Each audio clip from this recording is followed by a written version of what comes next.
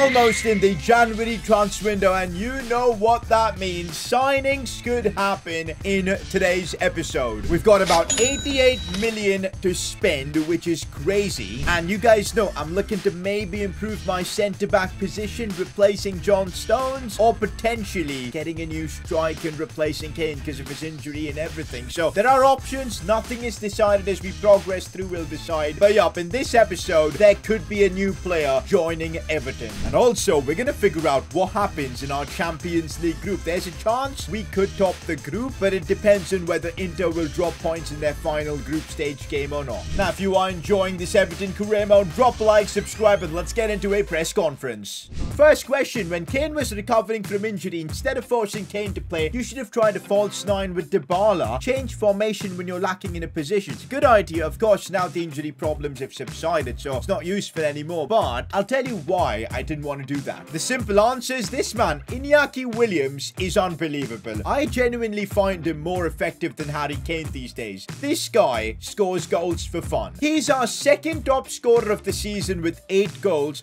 a lot of them coming off the bench. He's the ultimate super sub. So when Kane got injured, I knew that very moment Iñaki Williams was going to be the man to replace him. So that's why I didn't want to change formation. I trusted in Iñaki Williams. Otherwise, what was the point of signing a backup striker? Next up, you should sign Tomori or Lisandro Martinez as they're doing good in real life and can fit in your team. I like one of them suggestions, and that is Lisandro Martinez. I really think he could be the perfect centre-back for Everton. 85 overall is a bit low, but if you look at his stats overall, it's not the pace that is exciting. It's everything else. You look at how balanced his stats are. He's going to be so agile to use. He's 5'10", which is a bit of an L, but how often do we concede headers on this game anyway? So I really like the idea of potentially maybe doing a swap deal. John Stones for Lisandro Martinez. That could be something incredible. Maybe not John Stones then, maybe someone else, but I like the idea of that because I really think, although John Stones had a good last episode, I really think Konsa needs a bit of help, and maybe getting a left-footed centre-back could be smart. You know, we can have Konsa on the right playing in a more preferred position. We'll see. Nothing's decided. Once we get nearer to the window, we'll decide, but Lisandro Martinez is on my shortlist. Apparently, in real life, he's linked with the move to Manchester United. Next up, check everybody's contract because you don't want players like Konsa and others to leave because of expiring contracts. Yup, last episode, I didn't even know Konsa's contract was expiring. I'm so glad we renewed it. But you are right, there are a fair few players whose contracts are expiring now and we need to renew them. For example, Mason Holgate, I do want to give him a new deal and he's not willing to sign an extension. We'll have to manually negotiate and get him on another year's contract. Alright, so squad role, sporadic, that's fine. The important matter is we get him on an extension. 1-year extension, boom. Mason Holgate accepts it. We'll give him about 60,000 for renewing. There you go. He's a really reliable backup centre-back to have. No issues whatsoever. He's renewed his contract for another season. Will Anthony Gordon just directly sign a renewal? There you go. That makes it easy for another couple of years. Now, aren't there a few players unhappy with their contracts? Paqueta is. Maybe we renew his contract for now. Livramento as well. Paqueta, I think, has a long-term deal, so we can leave it for now. But Livramento, his contract will start expiring soon. I think he deserves a new contract because he's still earning pennies because he's like 86 rated, man. We got to give him a better deal. All right, here we go. Important squad role for Livramento. He's earning 43,500 and his overall is like 86. He deserves more money for sure. No release clause on it. A big upgrade in his contract, almost doubling his wages.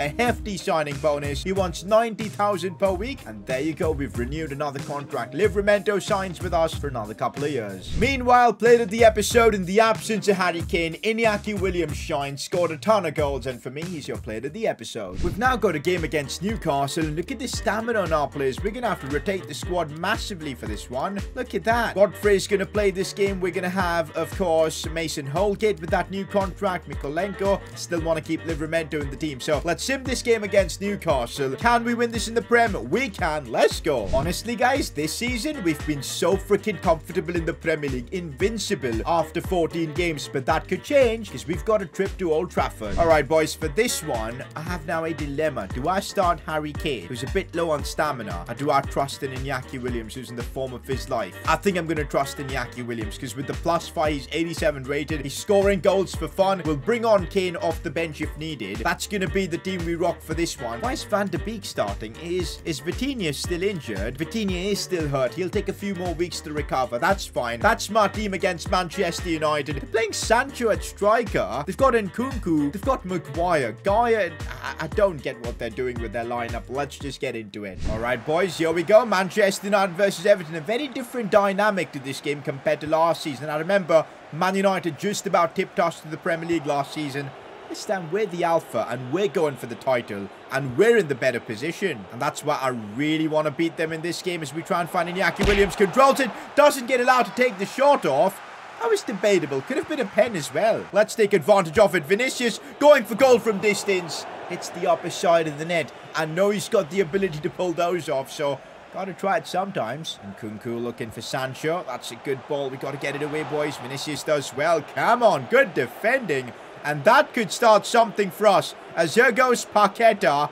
Bit of support is needed. Dybala is in acres of space. What a ball for Paulo. First time. And he's managed to score. That was brilliant. Paqueta deserves so much credit for that pass. And Dybala on his weaker right foot converts that. And look at him celebrate in front of the Old Trafford faithful.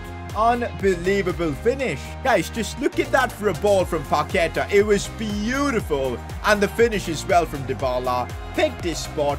Bang. Like, look at this angle. Like, it was on the volley as well. Unreal. Yo, Dybala's been the main man this season, you know. Top scorer so far with 13 goals for the season. Like, he is having fun this season. Oh, good stuff from Konsa. Crucial challenge made there as we now attack with Vinicius Jr. I'll look to slide this one for Iñaki Williams. And that's the pace of Iñaki Williams that could help us score. He's put it wide. His two-star weak foot sometimes lets him down in these instances. Oh, Iñaki Williams has made a really good run. I'm going to go for a driven shot. And that was rooted to the ground. What a finish. That's what I'm talking about, Iñaki Williams, man. This guy is different gravy. He's kind of convinced me that the fast-paced striker is just way too good on FIFA 22. I loved using Kane, but he ain't got the juice like Iñaki Williams, honestly. We are going to bring on Harry Kane now just to ease him back into football because of his injury and everything. So Kane comes on for Iñaki Williams, and I think we'll get a good idea of why Kane is better or Williams is better. Where there's Elanga. Why did I slide like that? That's a chance for Ronaldo, who's now off the bench playing. Benacer going for goal. Konsa with a very big block there. The chance might still be on for them. But João Cancelo does well, earns a free kick. Come on now. But yeah, this season, oh, it's a red card for Guedes. Yep, this game's over against Manchester United. They're completely done for. That was a red card. I had no idea. Here we go with Paulo Dybala. That ball roll was nice, but he gets taken out inside the box. Kind of looked like a, you know, dive to me as I was looking for that penalty. But yeah, I think Dybala earned it. I want to give this to Dybala, you know, because he's earned it. He scored already in this game. Let's get another goal with him. There you go. Easy penalty from Paulo Dybala. It's 3-0 up against Manchester United. They're done for. And this is a statement. At Old Trafford, we've dismantled them. In the Premier League, we're cruising this season, as we should.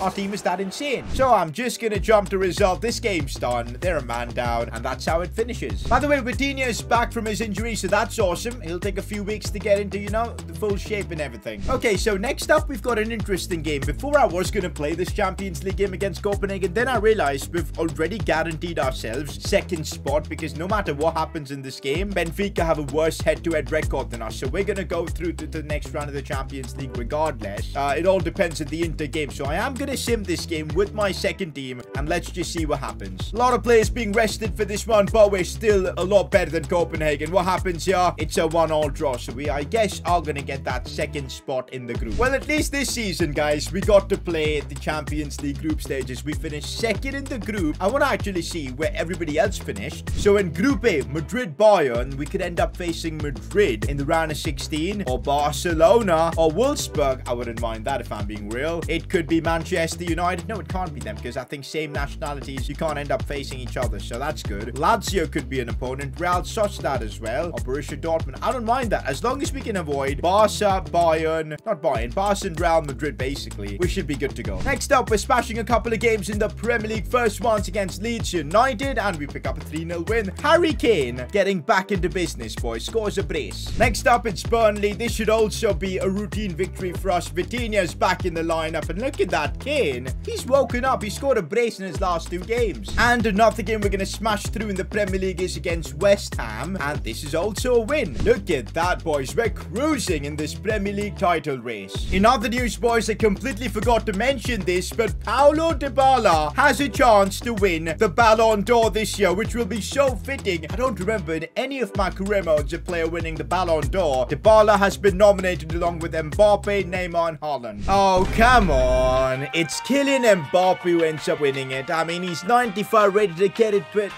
to be fair, PSG did win the Champions League against us last season, so fair enough. I thought for a moment Dybala could win it. Can't believe I'm doing this, but I'm taking the Carabao Cup seriously because I want to win every trophy possible this season. This could be the final season and I want to win it all, so let's take this seriously. And that's why I'm going to start a lot of my first team players for this one. Vitinha can still get rested. We'll play Dele Alli. We'll play Iñaki Williams. We'll play Godfrey. Mikolenko as well. So I think that's a good lineup. Let's use that for this one against Arsenal. Moise Kean up against this once again. I feel like I just can't get him away from us, man, honestly. Never thought I'd be taking the mighty Carabao Cup seriously, but here we are. Oh, that's a good ball inside. Leroy Sané, and we concede first. I swear in cup competitions, my record is trash. I feel like every time I play like a quarterfinal or a semi-finals, I end up taking the L. Hopefully not this time, man, but we've not started off well. Oh, they've broken through again, and Pickford can't stop it. They've scored another one. This is a disaster. We're 2-0 down to Arsenal. Oh, that's a real nice pass for Vinicius Jr. He looks inside for Paqueta. Sees Iñaki Williams. Oh, that might go in. That might go in. We get super lucky with that goal. Is that an own goal or something? Regardless, we're back in the game. I really don't know what happened here. Vinicius with the pass inside. Paqueta finds Iñaki. That was the most weirdest shot I've ever seen. Who is the goal going to be given to? It's an own goal. It was an Arsenal player who put it in. Oh, here we go. Paulo Dybala being sent through. This is looking nice. Dybala, I'm going to go for a finesse shot. Tough angle off the crossbar. No, I thought that was going to be it. Dybala. So close to being a screamer. As good as Iñaki Williams is, I feel like against Arsenal, there's only one man who would want to score, and that's Kane, so we're bringing him on. Oh my god, Moise Kean. What a chance for him it is. Cut back. Godfrey has just saved us there. Godfrey has saved us. Sees Dybala making a great run. This is a chance. This is a proper chance, but why not use your left foot, Dybala? That would have been a guaranteed goal. Dybala again getting taken out, but this time Paqueta controls it. Strikes it. We still have it. We still have it. Vinicius controls it well. Looking for that ball. Dybala on the volley, and it's off the post again. I refuse to believe our luck. Livramento now driving it forward. I'm going to release it for Dybala. And here we go. Paulo Dybala. What can he do?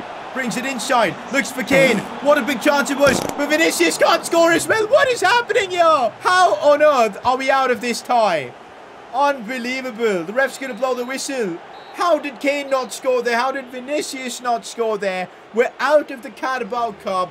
And I can't believe this. Guys, I don't really believe in juju or curses, but Harry Kane, honestly, the amount of finals and the amount of times we've been knocked out of cups, close losses, I feel like he's bringing the bad juju with us, man, honestly. Like, yeah, we're not winning trophies because of him. Anyways, we've got one last game before we'll be in the January transfer window, and it's against Spurs, and let's get this one underway. I'm going to start Kane because he's playing against his former club, but I'm going to give Paqueta a bit of a rest and play Van de Beek, and also I think Gray deserves a bit of game time, so Vinicius is going to get a bit of a rest. That's our team. We need to win this. Here's Vitinha, and look at the open space there is for him. He goes for it. Onana with the big save. Spurs defense so deep. Vitinha, finesse shot. Vitinha, oh my days. Against that 5 at the back Spurs defense, we needed something special. He's back from his injury, and he's announced himself that, yo, he never left. What a goal from Vitinha, 1-0 up. Have a look at that for a finish as well, man. 2 midfielders linking up. That was brilliant from Vitinha. Oh, there we go with Paulo Dybala early on in this second half, looking to create something for himself. Strikes it. Straight at Onana, though. Harry Kane. Oh, just so slow and lackluster. Honestly, ever since that broken toe injury that he got, Kane has not been the same on the pitch. Now it's still us. Vitinha, finesse shot. What? That was the worst finesse shot I think I've ever seen. Guys, I'm not going to lie. It's just not been Kane's night. I need a bit of Iñaki Williams and maybe even Vinicius Jr. on the pitch. Oh, Goretzka's got space here. John Stones with a big block. Another chance for them. And Spurs get the equaliser. You know what? It was coming. They were the better side. Oh, it's Heung-min Son running at us like that. I am genuinely terrified. He goes backwards for Regular, and Konsa stops them in his tracks. And now, we've got space on the breakaway for a counter-attack. Paulo Dybala running with everything he's got, trying to bring it inside, but Guardiola too strong. This Spurs team is good. One last chance. Livramento looking inside. It's Iñaki Williams. The ball was lacking a bit of pace, and that's going to be full time. Referee, there it is. We've dropped points against Spurs. To be honest, though, we're still 9 points clear in the Premier League and unbeaten halfway through the season. We could go invincible. And with that, the transfer window opens and Lucas Digne has been sold. We've got 111 million to spend, and I'm thinking maybe replacing Kane is an option. Maybe replacing Stones. Let me know what you think, but in the next episode, we're going to make that decision in this January transfer window. We need to finalize our squad because this is the season I want to win everything. So yeah, drop a like, subscribe. I'll catch you all for the next episode. Peace.